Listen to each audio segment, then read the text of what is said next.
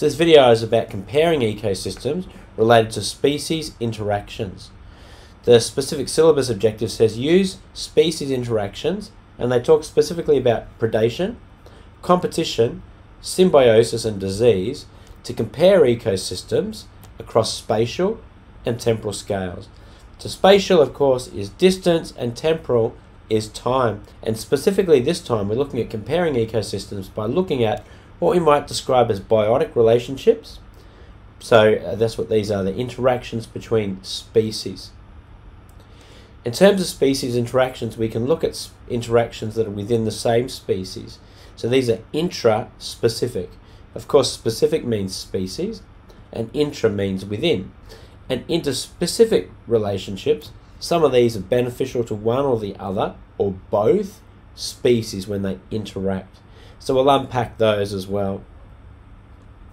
So the first one we've got here is predation, and that quite simply is when one species, the predator, kills and eats another species, the prey. So the predator benefits and the prey is negatively affected, is killed. Now, what's really important here in terms of ecosystems is that this species interaction between a predator and a prey can influence the population of both the predator and the prey. Let's see what I mean. So this is what we call a predator-prey graph. And you can see that with the interaction between the predator and the prey, their population, so in other words the abundance and distribution of both the predator and the prey species, vary. One influences the other. So let's tell this story. Okay, so we're going to talk about, I guess this one here.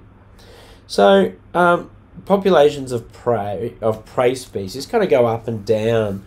So let's say the population starts being low because it's recovering after a period where the population is decreased by predation, or the population is decreased by insufficient food or disease, etc. When the conditions are right, their population increases very, very quickly. Now, when the prey population increases, then that's perfect opportunity for the predator population to increase as well, because there's more food for the predator to eat. So some of these predators might be born, or some of them might actually move into the area. So when we have an increase in the population of prey, we have an increase in the population of predators. Now, as the increased population of predators, as the population of predators increases, then that obviously is going to negatively impact on the population of prey. So that's going to decrease. And then we have the recovery in the same sort of cycle. So this is predation. One species kills another. The interaction between the two species, actually influences the abundance and distribution of both species. So the next relationship is called competition. And essentially we're talking about competition for resources between species and within species.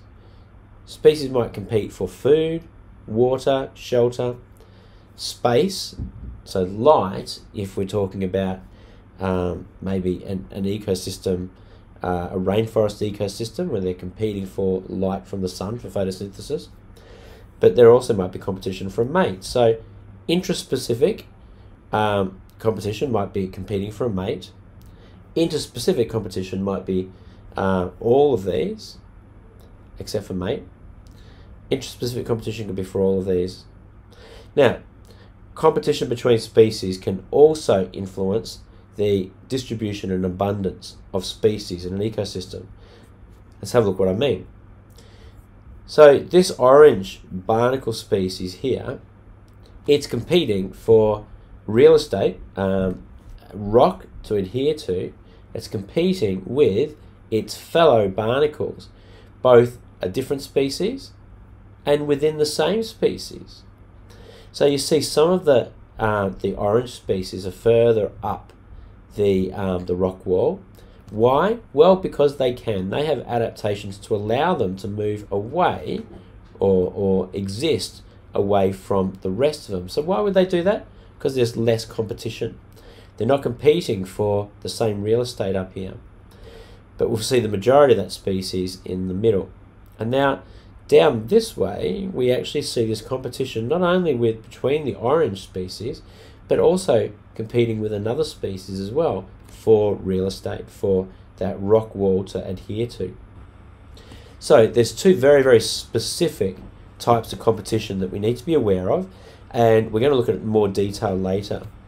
But first one's called competitive exclusion, and this is a principle of ecology that basically says no two species can occupy exactly the same ecological niche at the same time. So what's a niche? Well, a niche, and again we're going to talk about this in more detail, but a niche is basically an organism's or a species' position and role within an ecosystem. Okay, so if we have a look at, this is the classic experiment for competitive exclusion. First, these two graphs up here show what happens to the population of these two species of microorganisms when they're by themselves, the green and the purple. But have a look at it when they're growing together. You can see that the green species, P. aurelia, continues to thrive. However, P. caudatum population decreases or diminishes to the point where there's nothing left. So it's competitive exclusion. So aurelia has outcompeted caudatum such to the point where caudatum has been excluded. So this does happen in nature, but also we see this other gentler arrangement called resource partitioning, which is more about sharing. So you can see there's some representations here. This is one species by itself. It's able to eat the bugs all the way through this tree ecosystem. But then when it has to share with these red birds that tend to be a bit bigger and more dominant, well, the red birds will find the spot that they prefer, that they are best adapted to, and these yellow birds can't compete as well for this middle area, so they kind of share the ecosystem by share the resources, but kind of move to the edges. Now, so symbiosis is a big one. Symbiosis means close long-term relationships between two species. Really importantly, it's got to be a long-term relationship. That's why predation isn't part of this. Long-term and close relationship between two species. We have a number of different examples, a number of different types of relationships, and we can classify them based on whether it's beneficial to the species, plus, harmful to a species, negative, or zero, meaning no effect. So the first one is mutualism. This is when both species benefit. Mutualism we might see with, say, a bird, a hummingbird, accessing the nectar in a flower. How is it beneficial to the flower? Well, distribution of pollen. How is it beneficial to the bird? Getting nectar for food. So mutualism is both beneficial. The next one is commensalism. Now both of these ensalisms, commensalism and amensalism, both have one species that is not affected. No effect, but with commensalism, the other species benefits, and with amensalism, the other species is harmed. So let's look at some examples of this. Commensalism, the classic example of commensalism is with the cattle egret. So the egrets live in the paddock with the cows. In the grass, there's bugs. As the cow walks around, the bugs get disturbed and they fly up into the air, and the egrets eat the bugs. So the egrets benefit from the relationship with the cow because the cow is able to disturb the bugs, so the egrets get something to eat. But the cow doesn't get any benefits and equally is not harmed by this relationship. So we call it commensalism. Now amensalism is one, there's no effect, and the other is the other species is actually harmed. A good example of this is penicillium, so this species here, penicillium, is antimicrobial, it's antibiotic, it kills. However, this penicillium fungus, it releases chemicals as part of metabolism, and it just so happens that it kills the bacteria. But the actual mold, the penicillium, doesn't actually get any benefits from that interaction.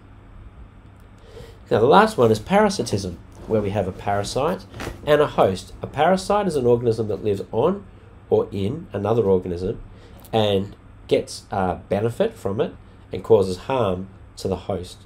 So the species that lives on or in another organism is the parasite. The organism that it lives in is called the host. The one that it benefits is the parasite, the one that is harmed is the host. So an example of that might be head lice. The organism is harmed by having the parasite living on or in. Okay, now quite interestingly, the other species interaction they've included here is disease. So we have to use species interactions related to disease to compare ecosystems. Now, because we're talking about species interactions, it's really important to remember that we're talking about infectious diseases. So we're not talking about genetic diseases or other sorts of diseases. We're talking about infectious diseases because it's related to two species. Now, we could say, remember, pathogens are the organisms that cause disease. Pathogens are parasitic. They live on or in another organism, and they derive benefit from it, somewhere to live, something to eat, etc., protection, but they cause harm to the host. So they're parasitic. And again, it's density dependent. So what do I mean by density dependent? All right. So let's consider this as population dependent. So as the population increases, well, the population density increases. So unless they can spread out, it means if they're limited by the amount of real estate they've got, the more population, the closer packed it is. So that means that they're living closer together, and some diseases are able to spread more readily when populations are closer together. But of course, if when population gets high and then diseases start spreading, then it may well decrease the population.